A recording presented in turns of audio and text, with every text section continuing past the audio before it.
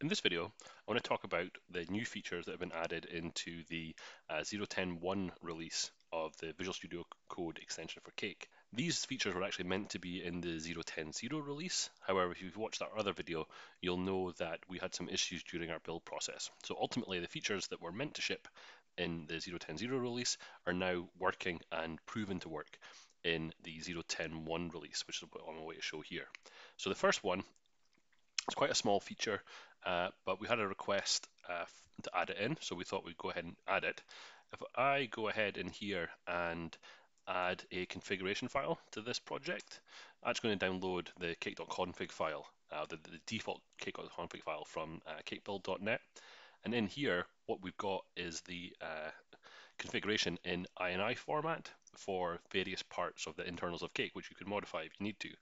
And the request was basically to identify this file as an INI file so it gets correctly syntax highlighted. So that's effectively what we've done. So down at the bottom here, you'll see that this is being recognized as an INI file, and you can change it to something else if you really need to. But out of the box, that cake.config file will now correctly highlight with INI support within Visual Studio Code.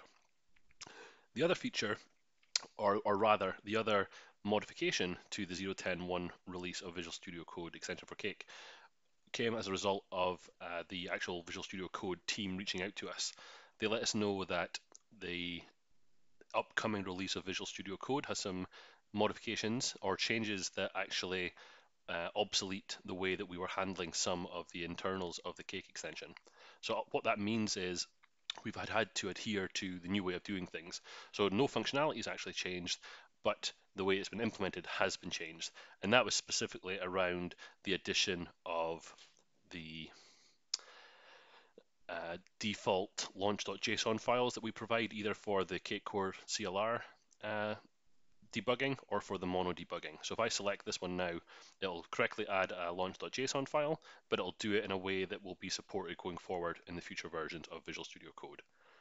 And that's pretty much it. It's quite a small release. Let us know if there's anything you want to see added to the extension, and we'll be happy to do our best to accommodate those requests. Thank you very much.